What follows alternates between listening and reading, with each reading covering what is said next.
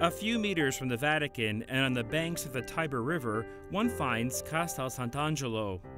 This symbolic fortress, which served as a refuge to Pope Clement VII during the sack of Rome, today is hosting an exposition on Giorgio Barbarelli.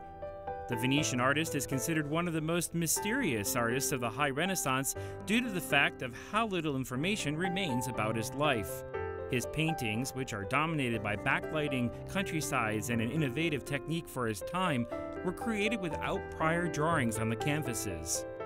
My favorite part was looking at all of the portraits of people, because it was very interesting to me to see the women that they painted and how beauty has kind of changed from whenever the paintings were done to today.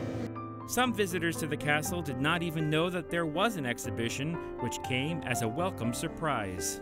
It was a very, very good surprise because we were very impressed by everything, the ceiling and the paintings. It's everything so beautiful. Even so, all the paintings here are amazing. I cannot believe that I'm here. We didn't know there were kind of a museum in there. We were just doing the tour, the classic tour, and it's quite a surprise to find paintings in here. It's a good way to finish the tour and discovering new paintings.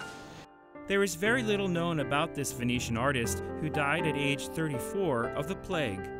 Giorgione left many unfinished paintings which were later completed by artists like Titian. Today, only 6 paintings have survived which are recognized as his works.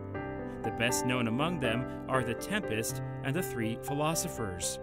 Neither the exact date of his birth nor his death are known, but he is thought to have lived in the 16th century.